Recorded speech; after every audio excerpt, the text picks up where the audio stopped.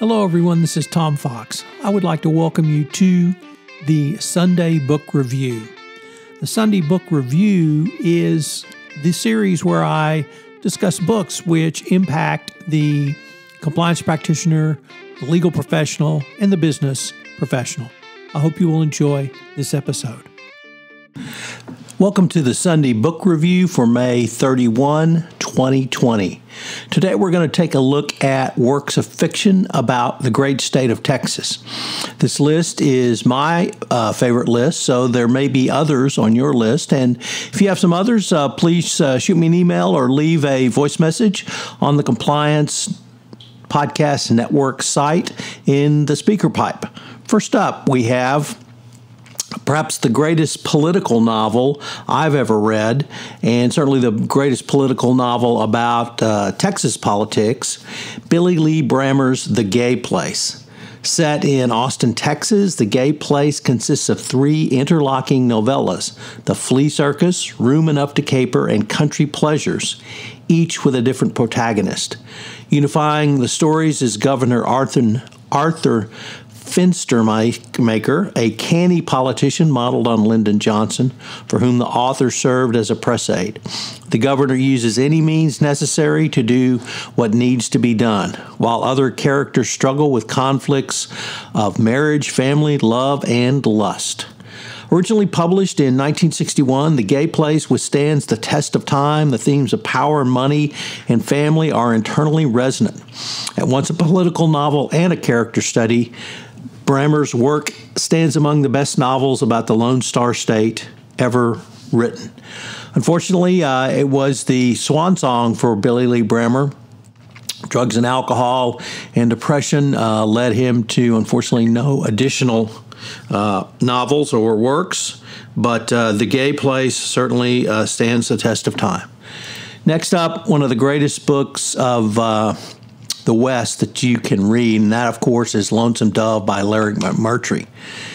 Journey to the dusty little Texas town of Lonesome Dove and meet the unforgettable assortment of heroes, outlaws, whores, Indians, ladies, and settlers.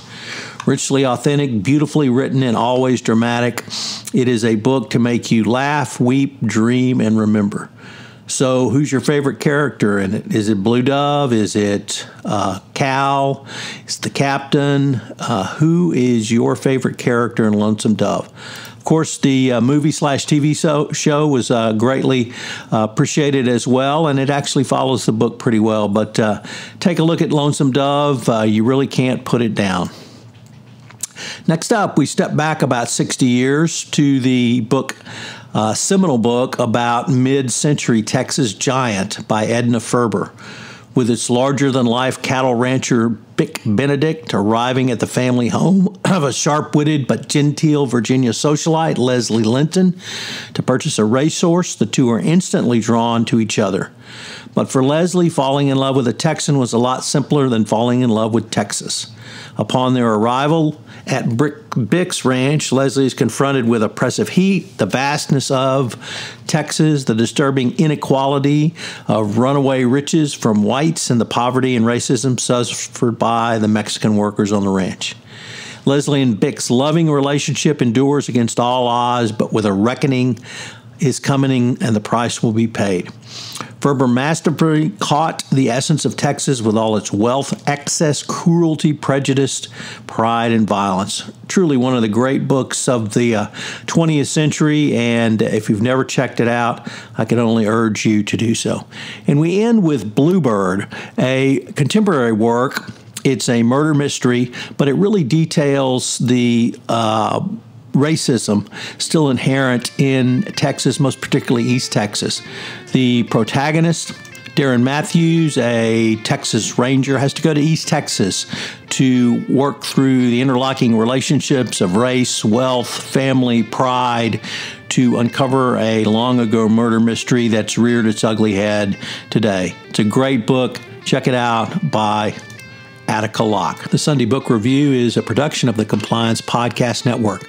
I hope you'll join me again next week when I review 4 books which caught my eye.